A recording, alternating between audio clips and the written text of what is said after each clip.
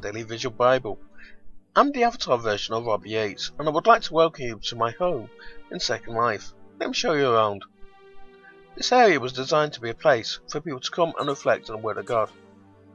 This is the building in which we keep the television that broadcasts a show that you may be familiar with.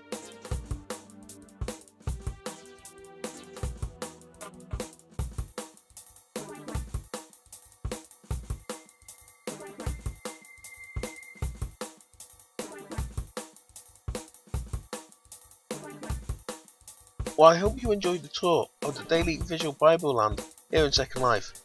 Please feel free to come and visit us on the 31st of August as we host our first discussion on the Book of Genesis. Now let's do the right thing and open God's Word of prayer. Lord, I ask that as I read your Word, you reveal something new to me. I also ask that as people see and hear your Word, they will come to a better understanding of you. Amen.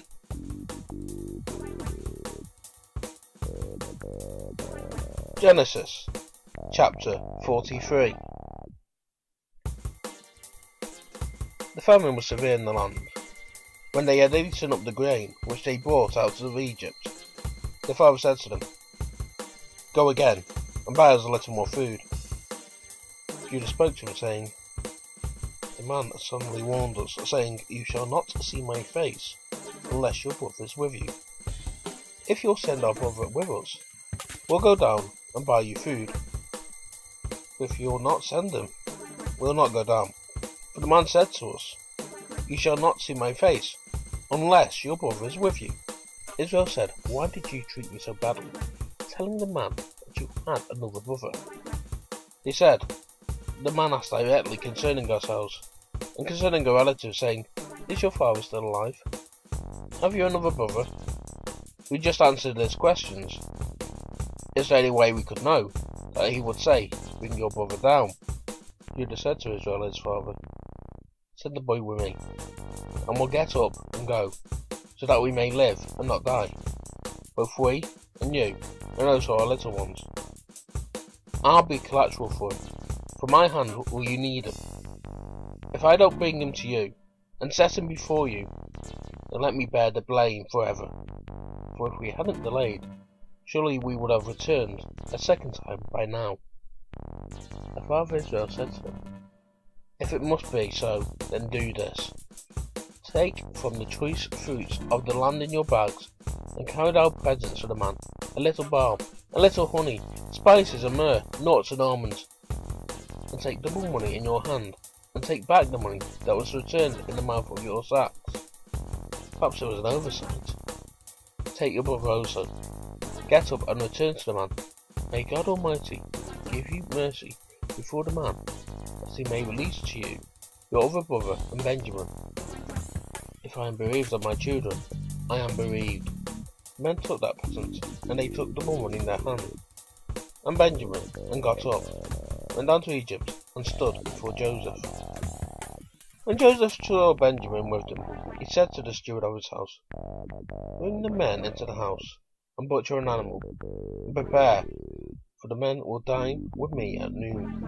The man did as Joseph commanded, and the man brought the men to Joseph's house. The men were afraid, because they were brought to Joseph's house, and he said, "Because of the money that was returned in our sacks the first time, we've brought in that he may seek occasion against us, attack us, and seize us as slaves, and along with our donkeys." They came near to the steward of Joseph's house. They spoke to him at the door of the house, and said, "Oh my lord, we indeed came down the first time to buy food.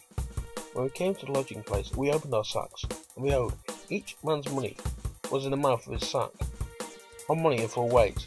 We have brought it back in our hand. We have brought down other money in our hand to buy food. We don't know who put our money in our sacks."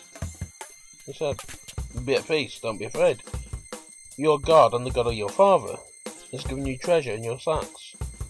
I received your money." He brought Simeon out to them. The man brought the men into Joseph's house, and gave them water, and they washed their feet. He gave their donkeys fodder. He prepared a present for Joseph's coming at noon, for they heard that they should eat bread there. and Joseph came home. They brought him the present which was in their hands into the house, and they bowed down to him to the earth. He asked them of their welfare and said, "Is your father well, the old man of whom you spoke? Is he yet alive?" He said, "Your servant our father is well. He is still alive." They bowed down humbly. He lifted up his eyes and saw Benjamin, his brother, his mother's son, and said, "Is this your youngest brother, of whom you spoke to me? God be gracious to you, my son." Joseph hurried. His heart yearned over his brother, and he sought a place to weep. He entered into his room and wept there. He washed his face and came out. He controlled himself and said, "Serve the meal." They served him by himself, and them by themselves. The Egyptians there with him by themselves, because the Egyptians don't eat bread with the Hebrews, but that is an abomination to the Egyptians. They sat before him, the firstborn according to his birthright, and the youngest according to his youth. And the men marvelled one with another. He sent portions to them from before him, but Benjamin's portion was 5 times as much as any of theirs. They drank and were merry with him.